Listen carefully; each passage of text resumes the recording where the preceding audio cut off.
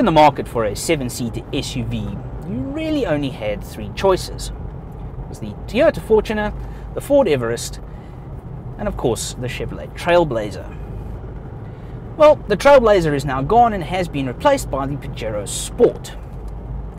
But you now have a 4th option. That is this, the Isuzu MU-X. Now the MU-X shares a lot with the Trailblazer, but it is not a Trailblazer. It's more like a SUV version of the new Isuzu D-Max. But we'll get to all of that. Right now, we're on our way on a little bit of an adventure, because we are going to tackle the same trail that we took a Trailblazer on a few years back, and see how the MU-X stacks up.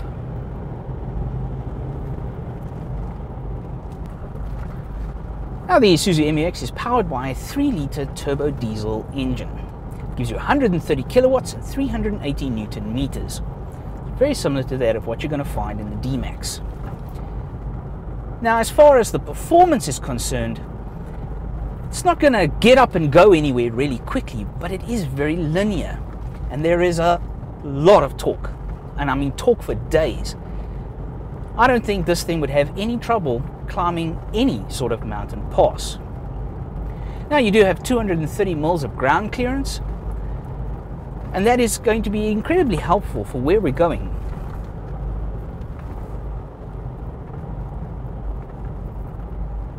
Now, as we said before, it is a 7-seater, so it has 3 rows. Drivers in front, passengers in the rear, and then a 3rd row. Now, to be perfectly honest, the 3rd row really meant for children. You're not going to really get comfortably a bunch of adults in the back there. Now, the interior of the MU-X is a really nice place to spend some time. It's not overly luxurious, but everything is good quality. From the switchgear to the plastics, it's really, really good. Personal favorite though would have to be that all the touch surfaces are covered in a really good quality leather.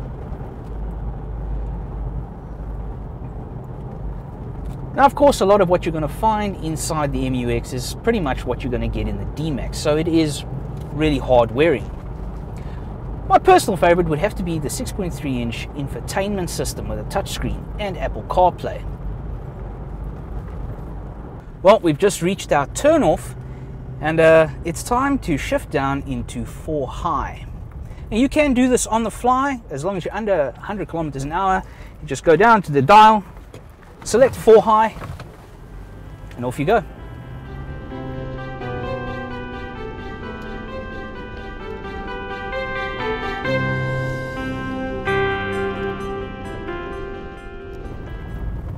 I think the best explanation I received about this vehicle is actually from my passengers. They've described the MU-X as something of a rhino, because once it gets going, it just won't stop.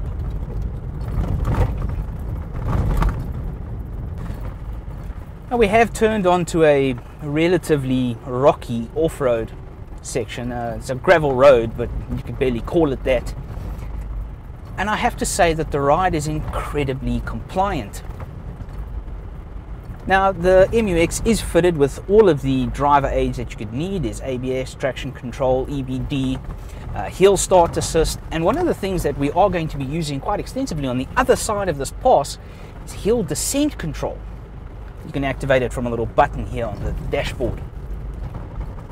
Now I know this road relatively well, and I know that there are sections of it that we are definitely going to be needing 4 low. And in order to shift into 4 low, you will need to stop, put it into neutral, engage 4 low, and then drive off. But it is an adventure.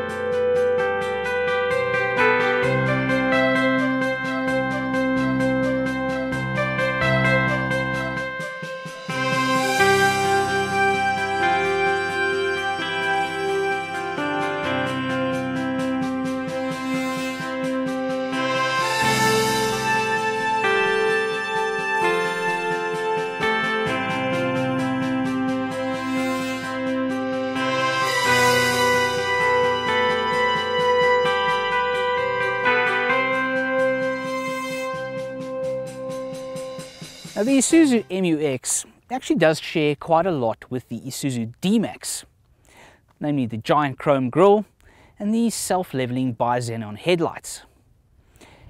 It does share a bit of a silhouette with the Trailblazer, but know this, it is not a Trailblazer. The Isuzu MU-X is Isuzu all the way through.